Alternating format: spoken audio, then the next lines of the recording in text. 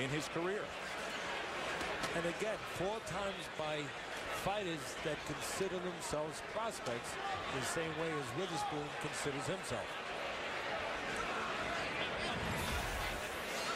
Average punches landed. We update this statistic and show you Witherspoon the last 4 rounds, now up to 44 punches per round landed.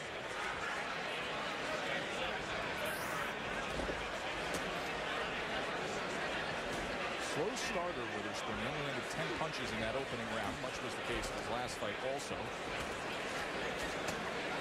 Short right hand to the side of the head.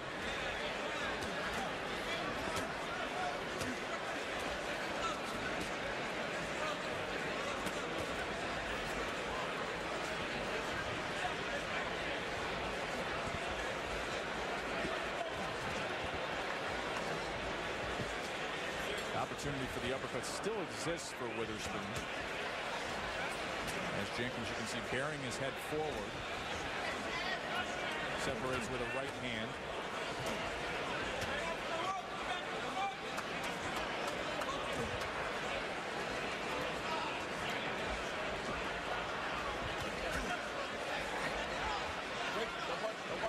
We always talk about the styles, the physical styles of a fighter. But never forget that the mental style of the fighter is attached to the physical style, what that physical style will represent itself as in the ring. And the mental style, or the mental sort of design, if you will, of Witherspoon is, again, to think a lot, to be thoughtful, and to be careful. And therefore, his style is going to follow in suit.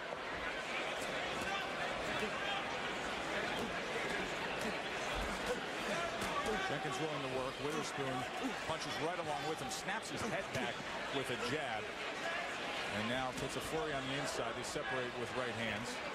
Comes in with a surging left hook. Good combination there. No 1-2 by Witherspoon. And now thudding shots to the head from Chazz. And again, Chazz showing that good brain, that good mind, that good vision. Taking little steps back and creating the holes for these punches. Allowing his opponent to fall into them. You like the way Witherspoon thinks on his feet in there. Doesn't let himself get smothered. Takes that little step back when he has to. Good last minute of this 9th round by Chazz Witherspoon.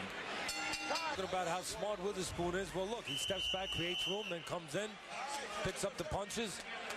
And as Jenkins tries to smother him, what's he do? He finds room along the ropes to step back and keep those hands moving. 10th and final round of our heavyweight co-feature.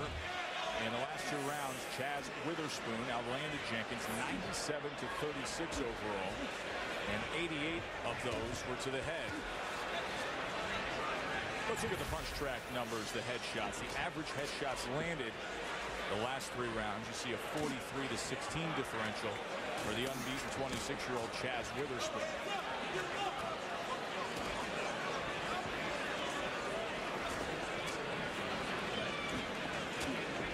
Split the guard with the right hand and came around that left guard.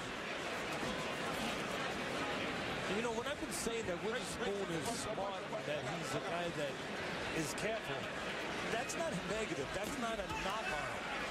That's a fact, and that's part of his style, and that's part of what you can expect. Now, that will serve him. He won't walk into punches. He'll be thinking out there. He'll be navigating himself out there the way that you're supposed to when you're in front of somebody that can hurt you. But where it can cost him a little bit is in getting the audience excited. And getting people to say, hey, you know, this guy really makes barn burners. That will cost him a little bit there, and sometimes maybe when he has an opportunity where he has a guy hurt, instead of going in for the kill, he might play it safe and let a guy survive. And who knows how that will play out as he steps up in the boxing ladder.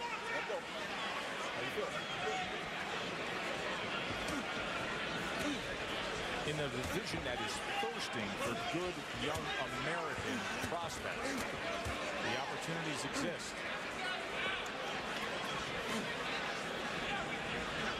You see how he navigates himself around there with his spoon? Took a little step back, Joe, took his right hand, and he moved the left elbow of Jenkins to turn him. And right there. He turns, gets a nice little angle, and now all of a sudden he's in a big part of the ring where he has plenty of room. Jenkins is losing his pants here. And Jenkins is losing his pants and getting trapped on the ropes. That's a double whammy. He's going to put on a show for the crowd. And watch how Witherspoon never allows himself to stay on those ropes long enough for his opponent to take advantage. Watch, he's coming near the ropes now. I guarantee you Witherspoon will move off. And he does.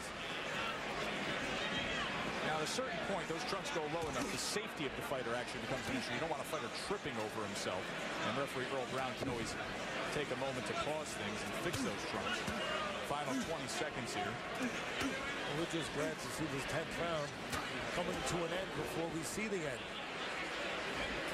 Glad to see he's got another layer.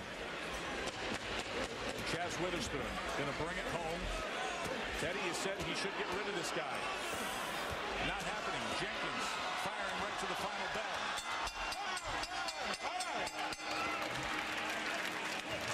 So we will come back and hear from the judges. Chazz Witherspoon looking for win number 23. Stay with us. More Wednesday night fights from New York when we come back. Next Wednesday, April 23rd, a good one from South Florida. We showcase hard-hitting former titleist Juan Urango against Argentina's Carlos Vilches. ESPN, your boxing authority. This is a top dollar fundraiser tonight here in Midtown Manhattan. You see some of the sports memorabilia, including a beautiful black and white of Thrilla in Manila and a signed Joe Namath jersey. And it is home to Wednesday night fights this week. The Hammerstein Ballroom is. Well, let's wrap up Domonic Jenkins and Chazz Witherspoon. A look at the Just for Men hair color punch track fight recap. And Witherspoon worked well down the stretch. In fact, in the final round, as you look at his headshot numbers that were impressive, he landed 60 total punches, his high total for the fight. Teddy Atlas's scorecard early on, Jenkins took round 2 and 3, but then Witherspoon took over, and thus a final tally on Teddy's scorecard that reads 98-92. Well, let's hear what the ringside judges had to say, and for that we send it up to the ring to the generous one, Joe Antonacci. Boxing fans, after 10 rounds of action, we go to the judges' scorecards. Judge Bob Gilson scores the bout 98-91. Judge Tom Kazmarek scores it 97-93. And Judge Julie Letterman sees it 96-93. All for your winner by unanimous decision from Philadelphia, Pennsylvania, the gentleman, Chazz Witherspoon. Chazz Witherspoon now 23-0, but obviously still work to be done in his career.